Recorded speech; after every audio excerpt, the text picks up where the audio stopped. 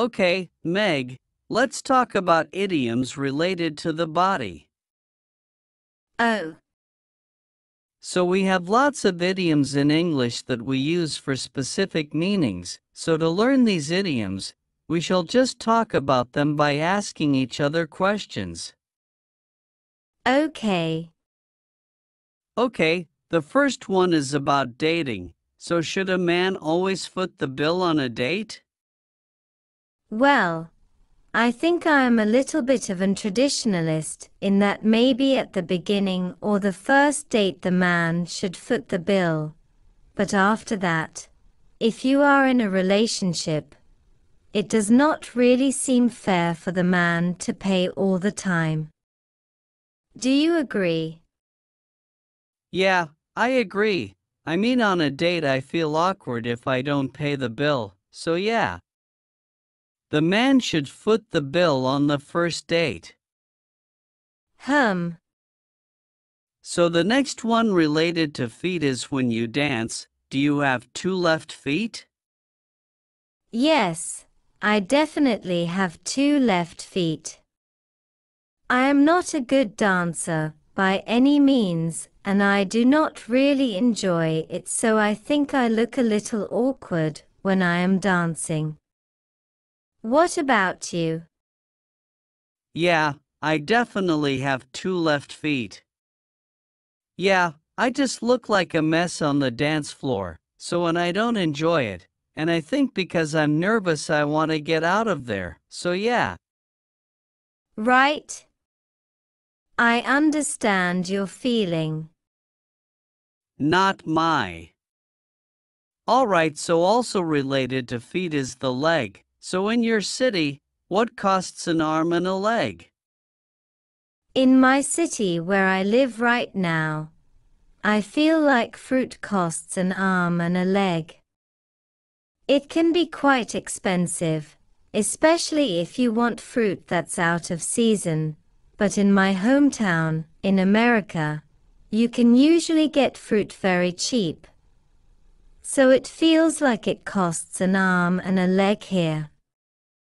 What about for you? Yeah, the city I live in now is in Japan, and it's also very expensive. Taxis cost an arm and a leg, so to take a taxi ride is so expensive. In America, where I'm from, I would say healthcare costs an arm and a leg. It's so expensive, crazy expensive. Right, much more. You never want to get sick. Yes, Even health insurance costs an arm and a leg. It's very, very costly. I agree with that. Alright, let's now talk about feelings. So, is it okay to give people the cold shoulder sometimes? Well, Nobody likes the cold shoulder. right. Nobody likes the cold shoulder. I do not think we should give people the cold shoulder, however. I have to admit that I have sometimes given a friend or a family member the cold shoulder when I have been upset about something. Yeah, the whole thing about the cold shoulder is actually you do want them to talk to you. You just want them to feel bad. Right? Yes. Right. Yeah, it's kind of passive aggressive. Exactly, like I'm mad at you, but I really just want you to see that I'm mad at you and give me attention and I'm happy. Right, yes. You want to make it clear that you are mad. Yeah, exactly. By giving the cold shoulder. Right. Have you ever given someone the cold shoulder? Oh, yeah, I can be very moody, so I have definitely given people the cold shoulder. Yeah, You feel a little guilty later.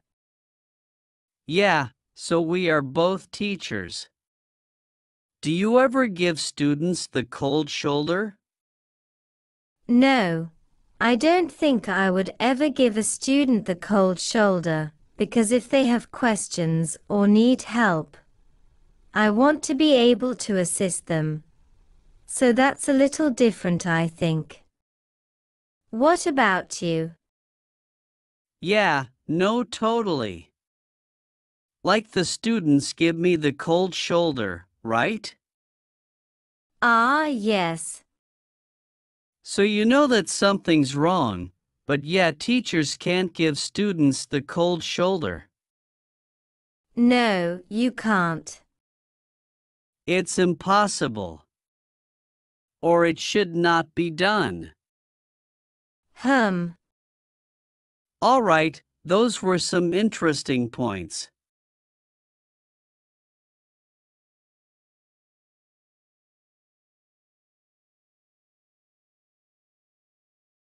Hi Mia, what's up?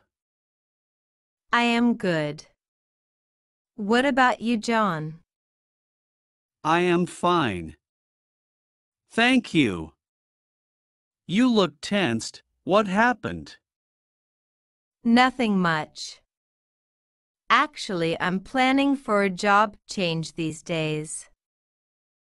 What happened? Any problem? My office is 15 kilometers far from my home. It's really a headache to commute every day, and that too by bus. You can imagine. But how is the work? Work is fine. No pressure as such.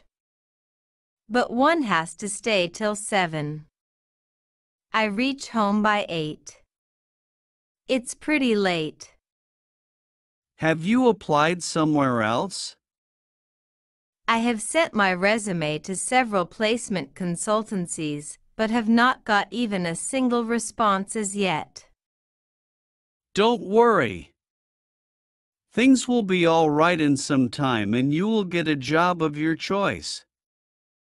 Anyway, what about you, John? Not so good. I am also fed up with my job. There is nothing new, the same boring work every day. What is your job profile? I am into designing work. I work on Corel, Photoshop, and Illustrator. Then, what's wrong with it? Same boring work, and additionally huge work pressure makes me extremely tired. It's obvious. The company takes at least 10 times in return of what they pay. I agree. But still, I need some challenging work that improves my skills. I can understand. Why don't you look for some other job? I have already placed my resume in few job portals, but all in vain, I guess. No, it's not. My brother got a good job through a portal.